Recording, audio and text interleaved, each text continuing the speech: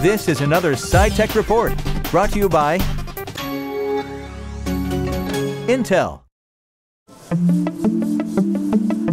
I've been interested in robots ever since I really saw the first robot. I started building robots when I was 12 years old, and when I saw the first Hexapod, I was in middle school. I saw a Hexapod in a book, and from the minute I saw it, I knew I wanted to build one of these. And it wasn't until I took a cognitive robotics class here at the University of Arizona, and at that time I actually had a good excuse to spend a lot of time on working on a Hexapod.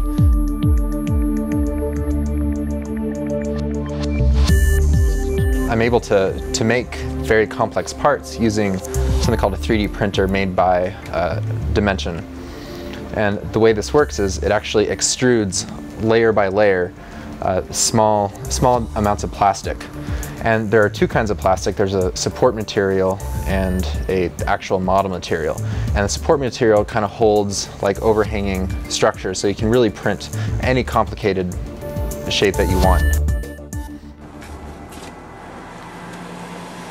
Before the 3D printer, people had to use things like CNC machines, and those you're very limited on. You can only remove so much material out of a chunk. But with a 3D printer, you're really able to make any sort of shape that you want.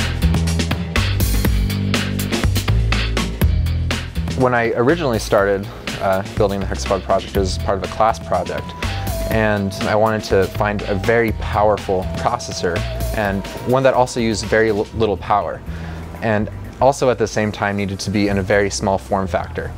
So I looked around and I found some motherboards, very small motherboards, in a Pico ITX form factor, but these did not have the performance that I was looking for. I was looking to use the Open Computer Vision, OpenCV libraries. So around the same time in June, I found this FitPC2, which uses an Intel Atom Z530 1.6 GHz processor, and it incorporates hyper-threading.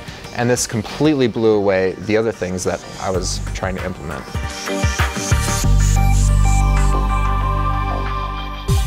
This has been another Sci-Tech report brought to you by Intel. For more information, visit technewsarizona.com.